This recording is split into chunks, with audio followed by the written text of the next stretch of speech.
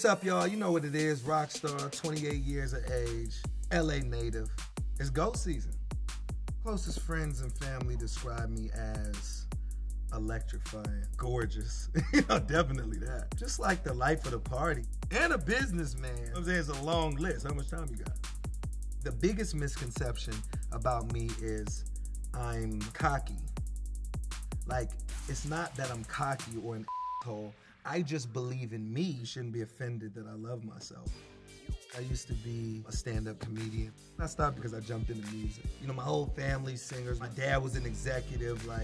I grew up, trained for it, performing arts, plays, and tapping into musically inclined stuff early. I started in the game with Chris Lighty, Violator, and he was one of the first people that pushed me to that next level. I'm mostly noted for producing and writing for like Chris Brown, Fergie, J-Lo, Usher, Prince Royce. I have a list of so many people I work with, it's ridiculous. With accolades like mine, reality television wouldn't be something that somebody just jumps into, but with me, it's just not music. It's more about personality, and it's like, let people see me.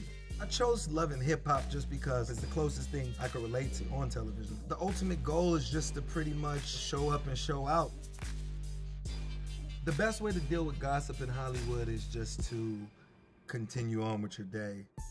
You really gotta have an ultimate wall built around your feelings and your emotions. And being a young producer with a whole bunch of accomplishments, working with some of the biggest artists in the world, the different stuff, just brands and different things that I'm building. Well, gossip in Hollywood. This dude right here literally has zero to give.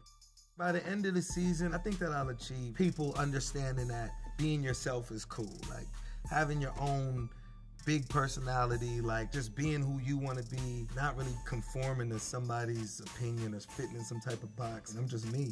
You should just be you.